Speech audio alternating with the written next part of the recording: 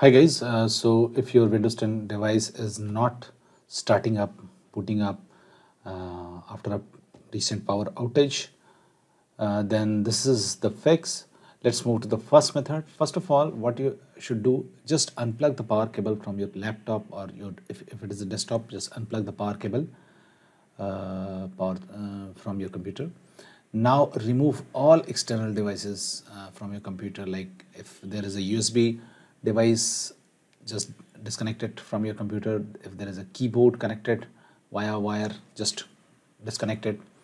If there is a mouse connected, just disconnect it. If there is an HDMI cable, just disconnect all the devices. Okay, now what you should do, just press and hold the power button. Okay, just press and keep it pressed for 10 seconds. Now after 10 seconds, release the power button. Okay, and now plug back all the devices including the power cable. Okay, now start your computer normally by pressing the power button again, and it will boot up. Now if it does not boot up, let's move to the method 2, and in method 2 we have to go to automatic repair mode. So how to go to automatic repair mode? It's very easy. What you have to do is to just make sure your computer is fully shut down. Now after that, just press the power button once, and as soon as something appears on your screen, any logo or anything appears on the screen, just press the power button and keep it pressed for 5 seconds. Okay, so that it gets forcefully shut down. Now repeat this process 2 to 3 times until you reach this automatic repair screen, and it will say diagnosing your PC, and the screen will appear. Now after that, on the screen you have to click on,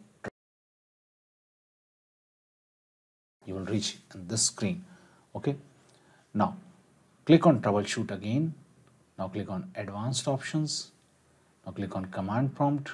Now choose your account and enter your password. Okay, now your command prompt window will open up. Now you have to run these commands. Okay, these 4 commands one by one. I have pasted all these commands in the description of the video given below. You can directly copy those commands from there. So just run these commands one by one on your command prompt window and try again, and your problem will be fixed. After running it, just close the command prompt window and click on continue and start your PC normally. That's it guys. Please do like the video to support us and subscribe to the channel for supporting.